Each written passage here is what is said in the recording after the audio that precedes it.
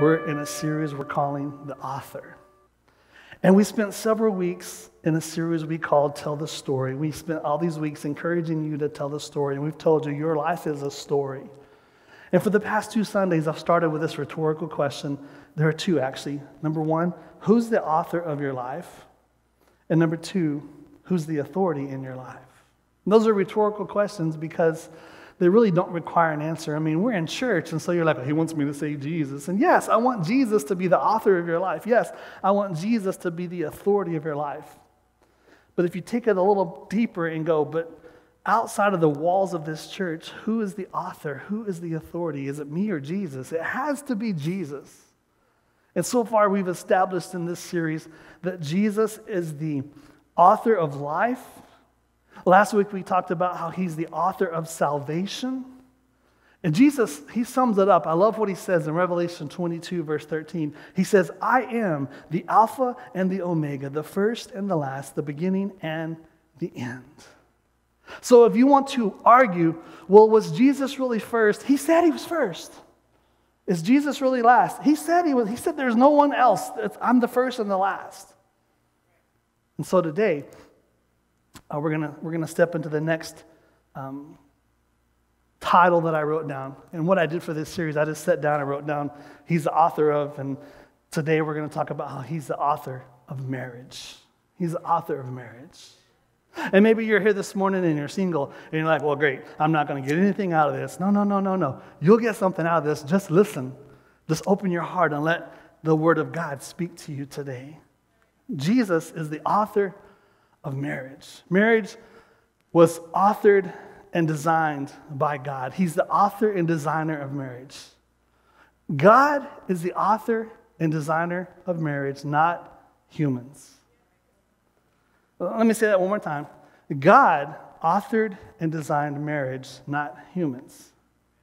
So it doesn't matter what any human says about marriage. It doesn't matter how any human defines marriage because the author was God. And we live in a society, we live in a culture that's trying to change the definition of marriage. You can change it all you want, but when you know the author, you realize they changed it, but this is what he meant.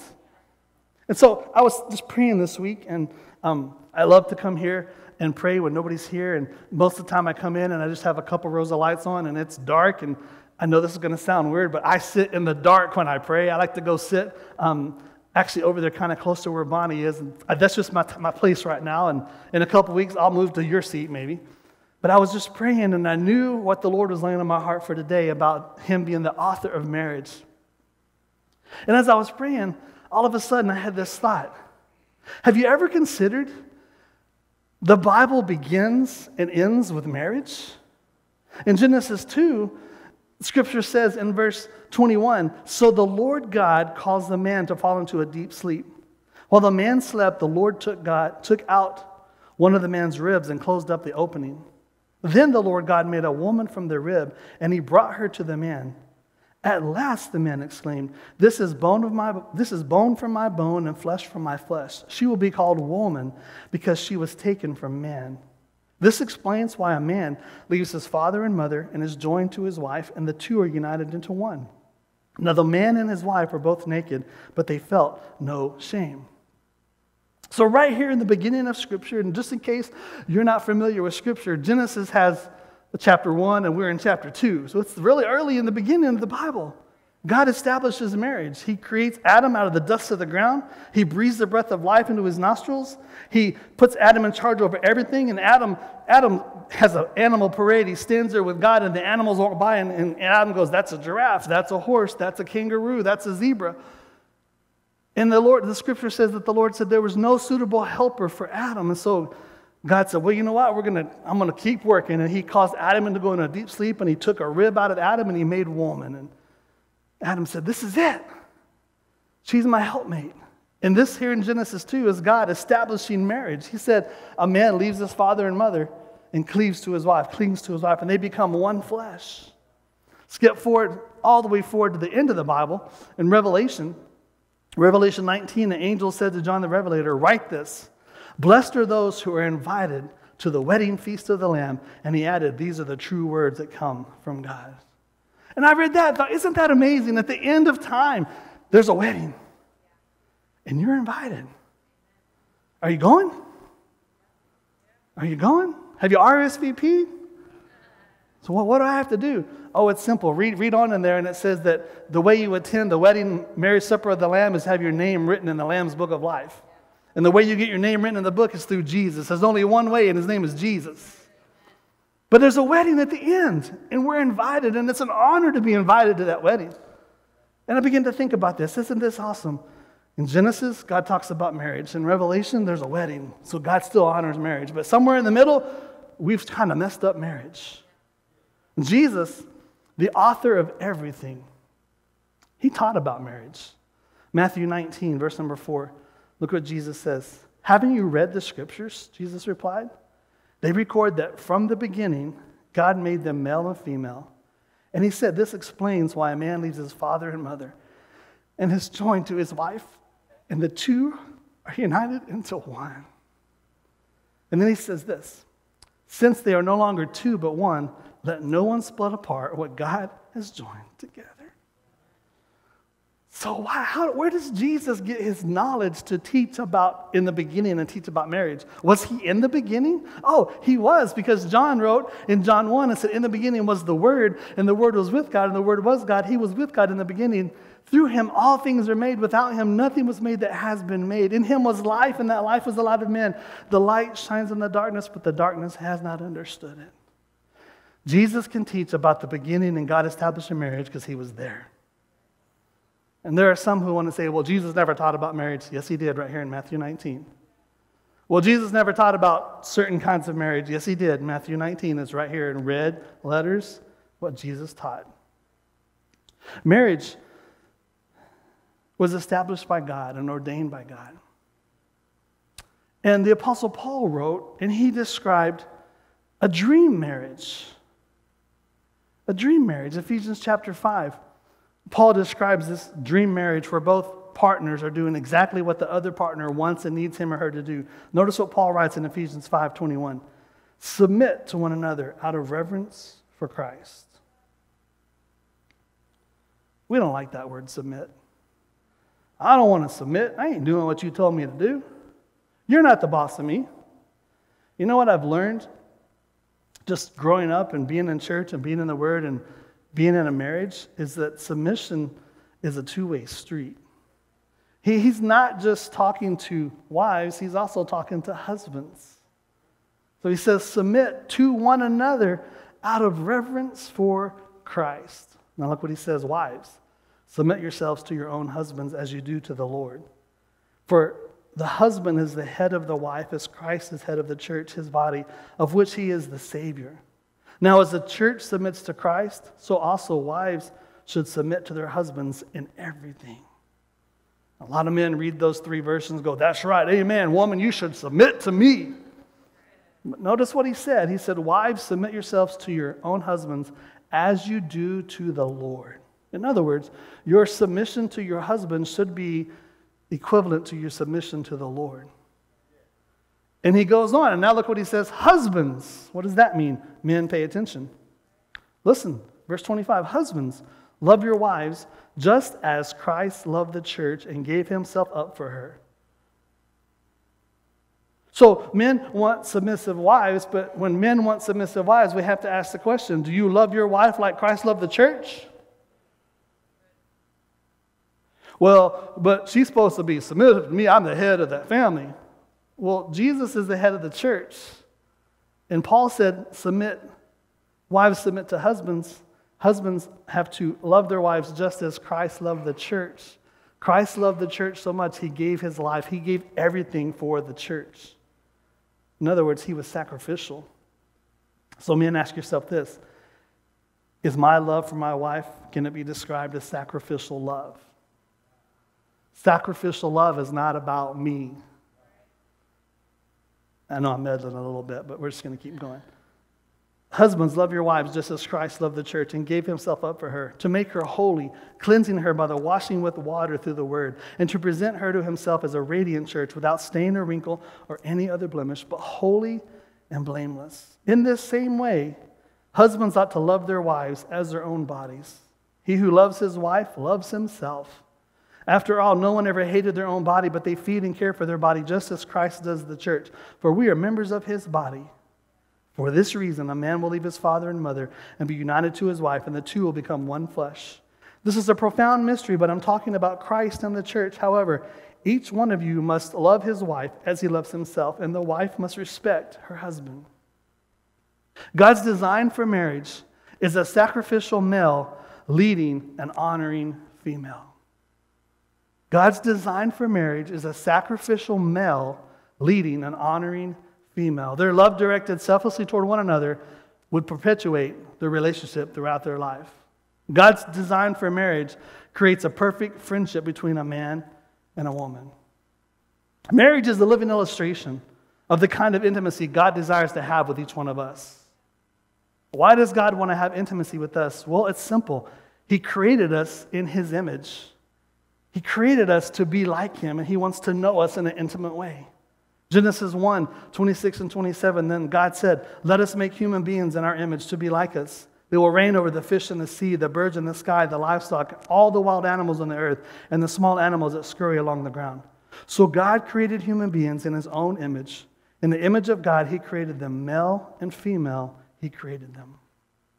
In his book, Wild at Heart, John Eldridge wrote this great statement. He said, God doesn't make generic people. He makes something very distinct, a man or a woman. In other words, there is a masculine heart and a feminine heart, which in their own ways reflect or portray to the world God's heart. Masculine hearts and feminine hearts both project to the world God's own heart. And God created us, male and female, to come together to have intimacy as a picture of the intimacy he wants to have with us. So God is the author and designer of marriage. And because God is the author and because God designed marriage, we should honor marriage. Hebrews 13, 1 through 6, the writer of Hebrews says, keep on loving each other as brothers and sisters. Don't forget to show hospitality to strangers, for some who have done this have entertained angels without realizing it. Remember those in prison as if you were there yourself. Remember also those being mistreated as if you felt their pain in your own bodies. Verse number 4, give honor to marriage and remain faithful to one another in marriage. God will surely judge people who are immoral and those who commit adultery.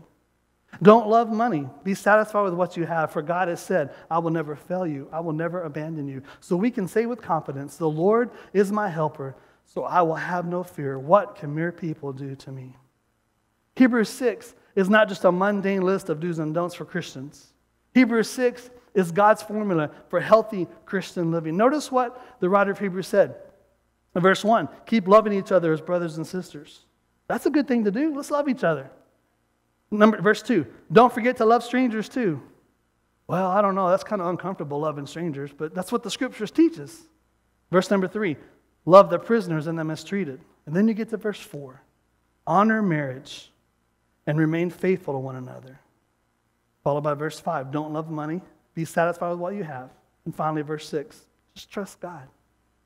Right in the middle of these instructions to love Christians, to love strangers, to love the hurting, to not love money, we're instructed to honor marriage. I want you to think about this.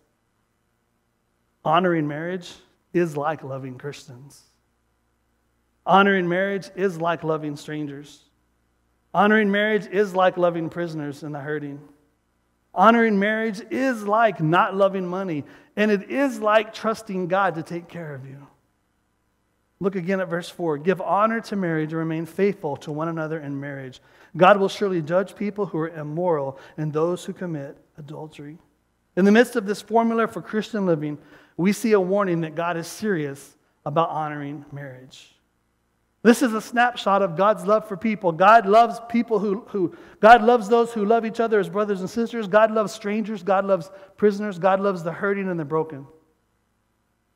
God is a God of love. God is not in heaven wanting to punish and destroy everyone who sins.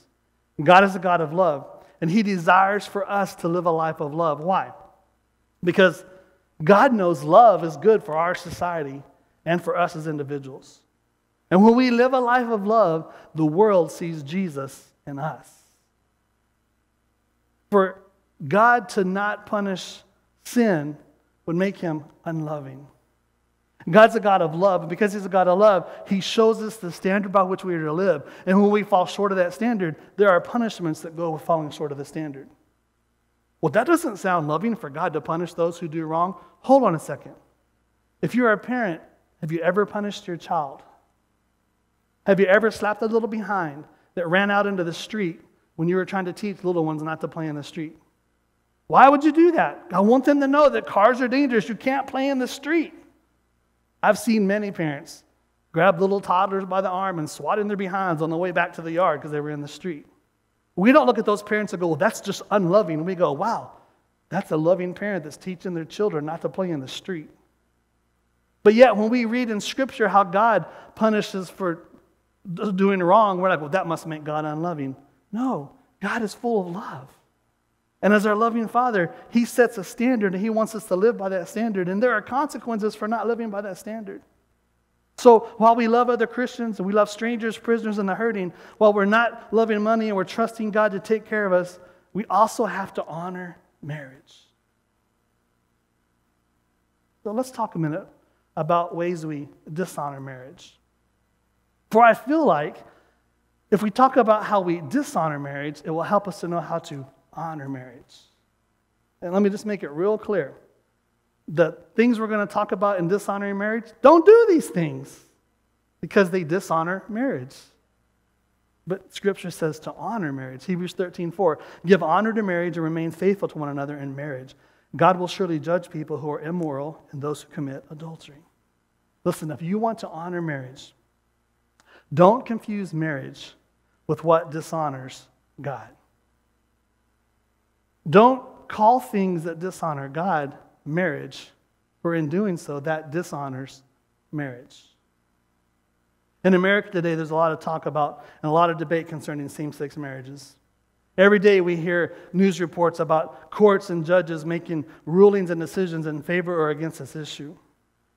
But there's one reason many seem to ignore, that same-sex partnerships are not a marriage. And here's that one reason. They are intensely disliked by the Lord. These relationships are the exact opposite of what God intended.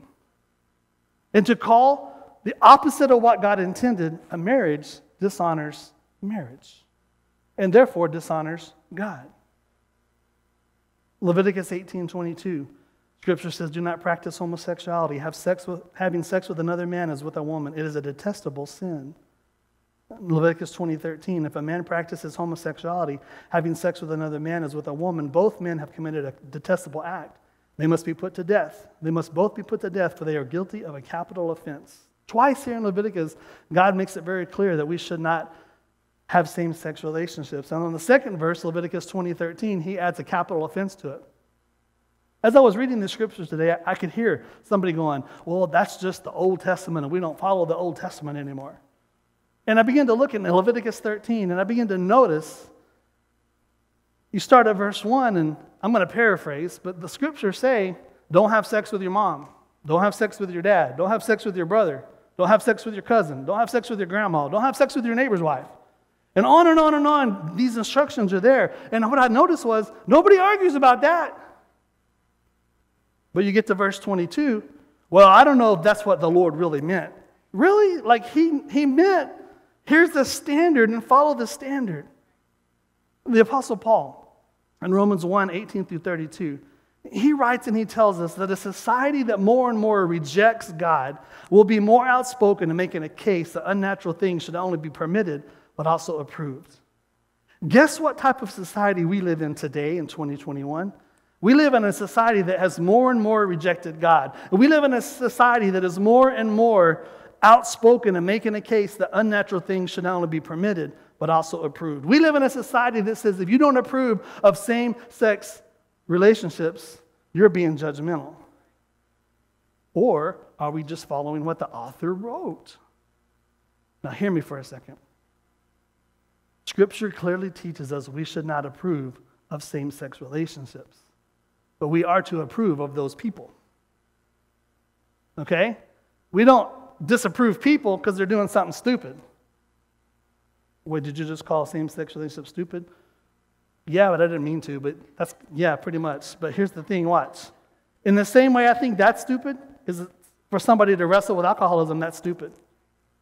Or I see people, we go out in public and I'm like, look at that idiot smoking. And you shouldn't call people idiot. And I'm like, but listen, with all the education we have about the dangers of nicotine, why would anybody want to put something in their body like that? You know it's going to destroy your lungs. But we don't just shun those people, we welcome those people and we love people. And the point is simply this.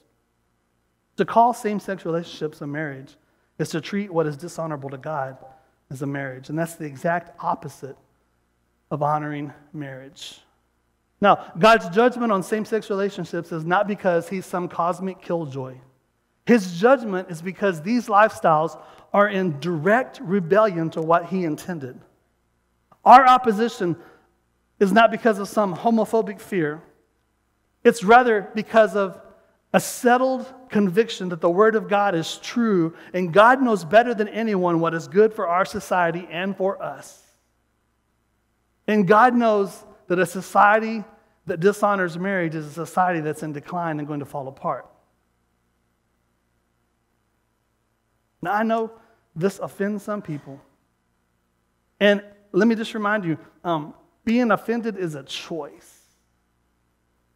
And my prayer is that rather than being offended, you would say, Lord, open my heart and my ears to understand and hear the truth of your word. Lord, let the truth of your word be louder than the lies of the enemy. I want you to know, God loves you right where you are. God can and will save you from the sin in your life. He will turn your life around if you'll let him. And that's what's so amazing about his grace, is he comes to us right where we are, and he says, I love you, and I want to teach you to be the man and woman I've called you to be. So another way we dishonor marriage is through a term we call cohabitation. But what does that mean? It means living together and not being married. It means you're having sex with somebody who's not your lawful spouse. Now, have you noticed that we understand that for somebody who's married to have sex with somebody who's not their spouse, that's called adultery, and we're like, that's wrong. And yet we live in a society that says, well, if you're married to somebody and if you're living with somebody and you're faithful, it's okay to have sex. That's called fornication. And both adultery and fornication dishonor marriage. And let me just go a little bit further and tell you that adultery is not just having sex with somebody who's not your spouse. Adultery starts in your heart. And Jesus made this great statement in Matthew 5. He said, you've heard the commandment that says you must not commit adultery. But I say, anyone who even looks at a woman with lust has already committed adultery with her in his heart. You see, God ordained marriage as the only place for a sexual relationship. 1 Corinthians chapter 7, Paul says, now regarding the questions you ask in your letter, yes, it's good to abstain from sexual relations, but because there's so much sexual immorality, each man should have his own wife, and each woman should have her own husband. Hebrews 13:4 says, give honor to marriage and remain faithful to one another in marriage. God will surely judge people who are immoral and those who commit adultery. Here in Hebrews 13, the writer of Hebrews shows us the difference between what is honorable, marriage, and what is immoral, sex outside of marriage. Now, consider this regarding couples who live together. Marriage is an upfront commitment. If you're living together without being married, there's no upfront commitment. Remember Genesis 2:24? This is why a man leaves his father and mother and is united to his wife, and they become one flesh.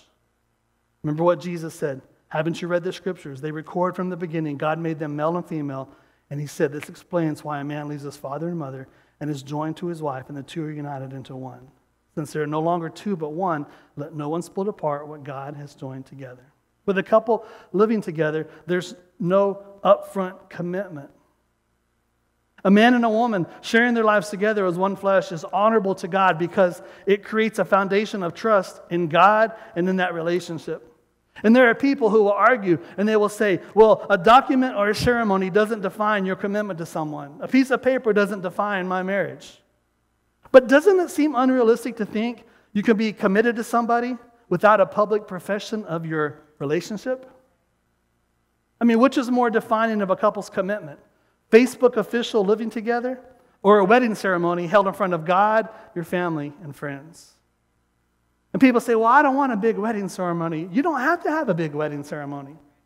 I know of a couple, I know the man, I don't know his new wife, but it's a guy that I've known for years, and I saw on Facebook they were engaged, and I was down at the square a few weeks ago waiting for Beth Marie's to open up, and so I was standing there just waiting, and they walked by, and I was like, hey, man, how you doing? Good to see you. And they said hi and went on. And I saw the other day, they had this big, long post apologizing to everybody. They said, we know we have our big wedding scheduled in September or October, but we couldn't wait, so we went ahead and got married this weekend. And they're like, don't be offended. Why weren't you invited? You can come later. They said, we just got a justice of the peace and our parents, and we celebrated and made a commitment to each other. And I was like, hey, that's pretty cool. Instead of dishonoring God, they went ahead and said, we're going to have a marriage ceremony. We're going to make an upfront commitment, and we'll have a big celebration later. Marriage honors God. There's a great book that I read called Messy Grace by Caleb Kaltenbach. And in this book, Caleb says, when people we love come to us and tell us about a part of their life that is out of line with Scripture, we have some choices. We can kick them out of our life. Don't do that. We can ignore it. Don't do that. We can change our beliefs so there's no tension between us. Don't do that. Or we can keep loving them and hold our beliefs firm. Do that. Listen, I feel like it's safe to say that everyone in this room today is closely connected to somebody who either is choosing a same-sex relationship or living together without being married. And if you're not really close, you're like one person removed from knowing somebody. Okay? So what in the world are we supposed to do? What do we do with people we know who live together? What do we do with people who we know who are in same-sex relationships? It's very, very simple. Write this down. You love them. You love them. You be friendly to them. You have them over for dinner. You go out to dinner with them. You go play miniature golf together, whatever you want to do together. And you pray for them. Now, you don't pray, God, get them. God, convict them of their sin and show them that they're wrong. You pray, God, let the Holy Spirit soften their heart to hear you calling out to them, that their lives can honor you. You encourage them. You try to be Jesus with skin on to them.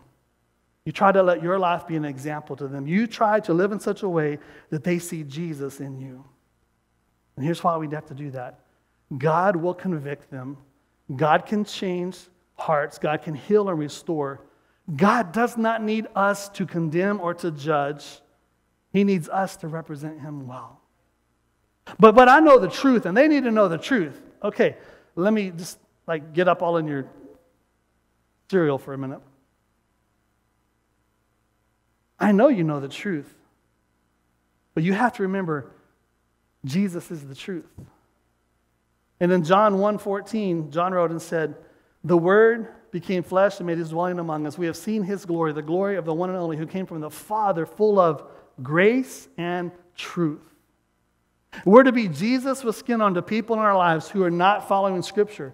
We are to represent Jesus to them, the truth, but we also have to have grace. So many people today want to be full of grace. I just want to be gracious to them. I'm just gracious. I'm just going to give them grace. I'm just going to give them grace. Grace without truth is acceptance of what's not right. Other people say, well, we're just going to tell them the truth. We're just going to throw a Bible at them and tell them, you're going to hell for the way you're living. All truth with no grace just causes you to beat people up. And you know what I've noticed? Beating people up with the truth doesn't bring anybody to Jesus. You know what else I noticed? Being full of gracious and just accepting everybody doesn't bring anybody to Jesus. You know what I noticed is that Jesus, full of grace and truth, was able to confront sinful people in a way that brought them to salvation. And so that's how we're to react around people who are doing things that dishonor God.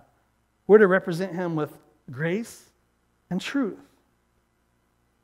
We're to love people the way God loves us. But that's the hard part sometimes, because sometimes we are around people and we know that their lifestyle is dishonoring to God, and we know that God's not pleased with their lifestyle, but God loves them. And there are times the Holy Spirit says, hey, I want you to speak truth into their life. And we're like, oh God, how do I do that? How do I speak truth without pushing them away? I don't know the answer to that other than to tell you this. You must rely on the Holy Spirit to give you the right words to say. You say, well, that really sounds really spiritual, Pastor. That's just so good. I'm glad you said that. Let me explain something to you today. And maybe I shouldn't say this, but I'm going to anyway. Before I came to the stage, my heart was pounding fast because I realized our subject today has the potential to make people mad. And the thought actually crossed my mind, this could be the last time I see some people in church. And as soon as I thought that, because I didn't have the guts to say it out loud, but I just did, the Holy Spirit reminded me. He said, don't worry, people left Jesus too. See, because in John chapter 6, I think it's verse about 66, which is kind of weird, right? 66, I don't know, sorry, that's just a different sermon, right? But Scripture says that Jesus taught, and they said, this teaching is hard. And Scripture says, John wrote that day, many walked away from Jesus. And Jesus turned to his 12 disciples and he says, you going to leave too? And Peter was like, where are we going to go, Lord? Like, we've left everything to follow you. And so this morning, all of a sudden, I felt this release. You know what? I'm not trying to offend you. I love you. And I'm trying to teach you Scripture with grace and truth. And I realize that people in our culture can't accept it, but it's okay. God loves you. And if you're mad at me, God still loves you. And if I'm wrong, God still loves you, because I'm not. But if I am, he still loves me, and he'll show me. Let me go one more thing. Let me show you one more thing. We've talked about honoring marriage. We talked about dishonoring marriage. Let me real quickly talk to you about this. Remain faithful. Hebrews 13:4. Give honor to marriage and remain faithful to one another in marriage. The command to remain faithful declares a couple's responsibility to preserve intimacy in their relationship. For intimacy to stay strong between me and my wife, I can't just let her do all the work. I have to do the work too. For people who say, well, we just don't love each other anymore, it's not that you don't love each other, it's that you stopped developing intimacy. You stopped working for intimacy. Intimacy comes from the Latin word intimus, which means innermost. Intimacy is a close relationship between two people who both feel secure enough to share their innermost feelings. I have a friend who's now a pastor, but years ago he preached at a youth rally. He was a youth pastor, and he talked about intimacy, and I've never forgotten his point. He said, intimacy means into me see. And so many people in their marriages, they're not being faithful in their marriage because they're not letting their partner, their spouse, see into them, see the real them. And guys, if I can just help you out, your wives know you better than you do. We're the ones that need to work on intimacy because they're pretty good at it. Intimacy in a relationship encourages emotional growth and spiritual maturity. But there's a danger in relationships. There's a danger that steals intimacy, and that's emotional adultery. Emotional adultery is creating intimacy with someone who is not your spouse. Emotional affairs begin like this. First of all, emotional affairs begin right here with somebody going, I would never have an affair in my wife. I would never have an affair in my husband. Never say never.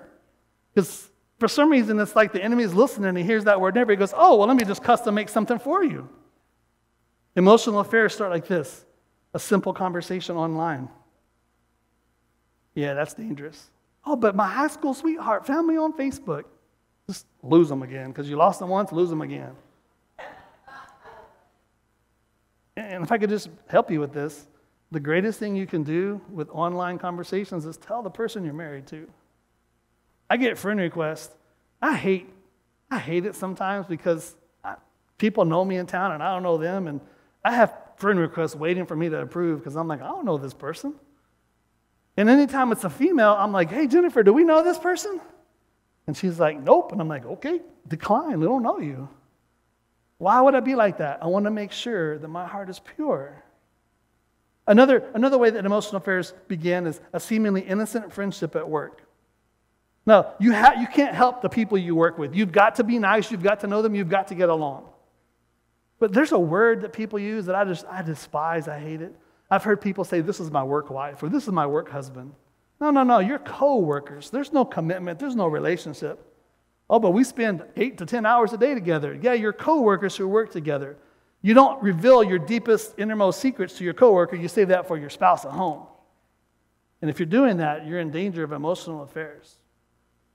Perhaps you just thought about how this person understands me more. If you're having thoughts about how this person understands me more than my spouse, you're in danger of an emotional affair. How do you recognize an emotional affair? Real quick, let me give you some signs. Don't answer these questions out loud, please. Don't tap anybody on the shoulder. Just listen. Do you share personal thoughts or stories with someone of the opposite sex? Do you feel greater emotional intimacy with that person over your spouse? Have you started comparing that person with your spouse and feeling your spouse doesn't add up? Do you longingly look forward to your next conversation with that person? Have you started changing your schedule to spend more time with this other person? Are you hiding conversations, times together with this person from your spouse? Are you spending significant amounts of time alone with this person? If you answer yes to any of these questions, you're having an emotional affair and you're in danger of your relationship falling apart. So stop it. Just stop it. I had a friend years ago. Thankfully, by the grace of God, they're still married, but he had a coworker, and they were spending all kinds of time together, and they would leave work, and they would keep texting each other, my friend and this other girl who wasn't his wife. And before long, my friend's wife got mad, and she was upset because he was always talking to this other girl. He would come home from work and have his phone out texting this other girl, and she was upset. And I'm like, well, yeah, because you spent all day with her, and now your wife wants your attention. And he just dug his heels in. That's nothing. That's no big deal. It was a big deal. It had the potential to destroy their marriage, but by the grace of God, it didn't, because he opened his eyes and realized, oh man, this is so wrong. I've got to make things right with my wife. I want to close and read you this scripture. Jeremiah 6:16. This is what the Lord says. Stop at the crossroads and look around. Ask for the old godly way and walk in it. Travel its path and you will find rest for your souls. But you reply, no, that's not the road we want. Hebrews 13 clearly tells us how we are to honor marriage. It's the old godly way. And many today say, no, that's not the road we want. Refusal to walk in the path of the Lord is direct rebellion to the Lord. But why does marriage matter to God? Well, it's this radical in-your-face concept. You ready? Marriage is not about happiness. Marriage is about holiness. Marriage is about holiness, not happiness. Marriage is a living illustration of the relationship God wants to have with us. Our society has made it about happiness. And isn't it interesting? The ultimate collapse of our society comes from the belief that we're entitled to be happy. And so we pursue happiness at all costs. Yet in the sacrament of marriage, the key to finding what we're seeking is being committed to that person. It's a holy moment. Marriage is a holy moment where we stand before our friends, our family, and God, and we take vows for a lifetime, for better, for worse, for richer, for poorer, in sickness and in health, till death do us part. And we invite God to be present with us in our deepest relationship. So when we hold marriage in high honor, we are living life the way God intended. When God authored marriage, he always intended marriage to be a living illustration of the intimacy he desires to have with us. Listen to me. The author wrote what he intended. He didn't misunderstand. He didn't change his mind. That would have been a good place for an amen. Let me say that again. The author wrote what he intended. He didn't misunderstand. He didn't change his mind. To change the definition of marriage brings dishonor to that which God created as a thing of beauty. And my friend sent me this quote this week from somebody I'm not familiar with, but I'm going to steal that quote and I kind of reworded it a little bit.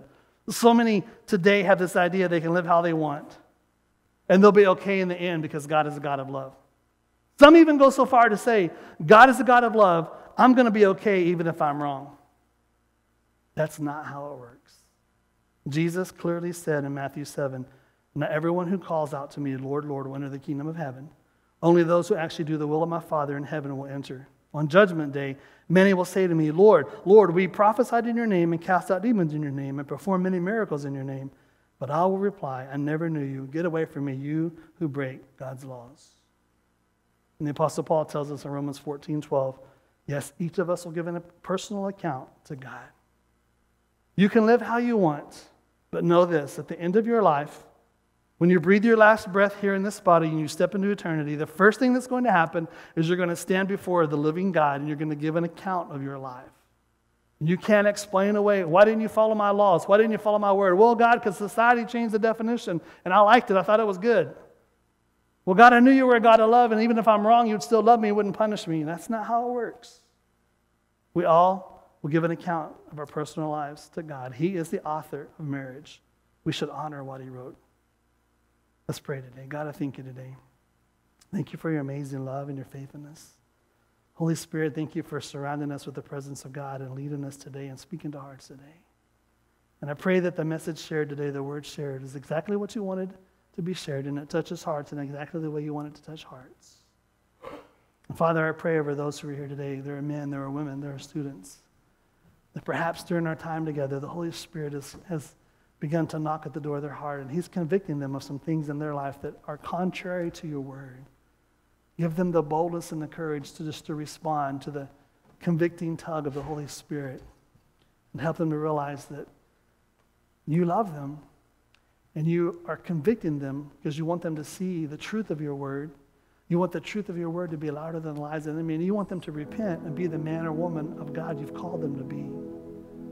Father, I pray over those who are here today, because I know there are some as well, that this morning as we've talked about different ways to dishonor marriage, they realize that there are people in their life that are doing just that, and they need help to represent Jesus to the people in their life who live a way that dishonors you. Holy Spirit, would you empower your sons and daughters today to interact with those who are living dishonoring lives, to interact with them in the same way Jesus would, with grace and truth. Maybe there are some that they realize the Holy Spirit showing them, you've been trying to interact with grace and truth, but you've been a little heavy on truth and not so much grace, or vice versa, heavy on grace and not so much truth. Holy Spirit, anoint sons and daughters to let them see the balance, just like Jesus had. He was full of grace and full of truth. And we can only speak full of grace and full of truth by being connected to Jesus. So help us to represent Jesus well in our lives today. Bless each one today in Jesus' name. Just for a moment, every head is bowed, every eye is closed, no one's looking around. So I want to ask you these two quick questions, and I'm going to pray a blessing over you, and we're going to be done today. But I wonder if you're here today and you say, Pastor, today, and remember, friends, nobody's looking around. It's between you and Jesus. Say, Pastor, today, the Holy Spirit's convicted me during our time, and I need to allow him to lead me in experiencing the grace of God in my life today. There's something in my heart the Holy Spirit's convicting me, and I just need to be obedient and surrender to him. If that's you, slip up your hand. I'm going to pray for you this morning.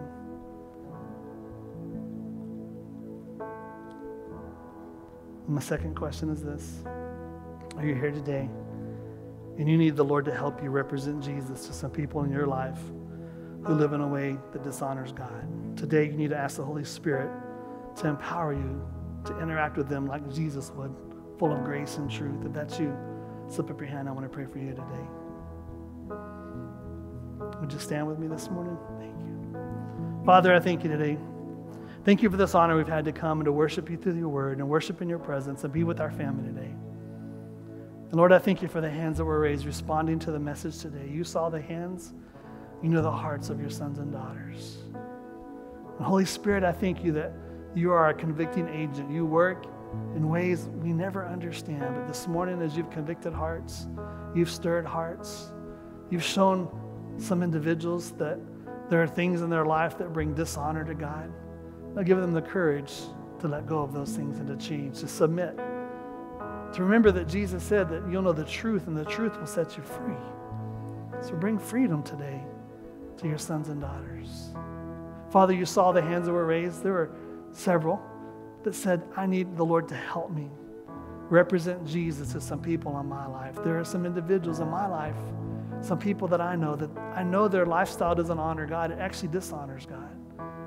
And I need the Holy Spirit to equip me, to strengthen me, to speak into their life with grace and truth. Holy Spirit, do just that. Help them to know when to speak and to know when to remain silent. Holy Spirit, give them wisdom and discernment to speak with boldness as you lead.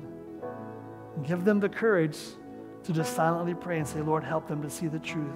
Help them to see Jesus in me. God, forgive us for the times we've addressed people with good intentions, trying to help them see the error of their ways, but we've not done it with grace and truth. And Holy Spirit, help us all to be men and women who are led by this Spirit, full of this Spirit, to be just like Jesus to the people in our lives, that we can operate with grace and with truth. The Father, as we go our separate ways and we go throughout this week, I pray over your sons and daughters. Would you bless them? Would you keep them? Would you show your kindness and have mercy on them? Watch over them and give them your peace today. In Jesus' name, amen. Thank you for watching and worshiping with us today. Make sure you subscribe to this channel so you don't miss a video or a live stream. And please share this video with your friends and family. If this message has encouraged you today, please let us know in the comments, as we would love to connect with you. And thank you so much for your generosity. Because of you and your faithful giving, together we share the gospel around the world. So please visit our website, crumcc.church, and use the giving link. God bless you. We can't wait to worship with you again next week.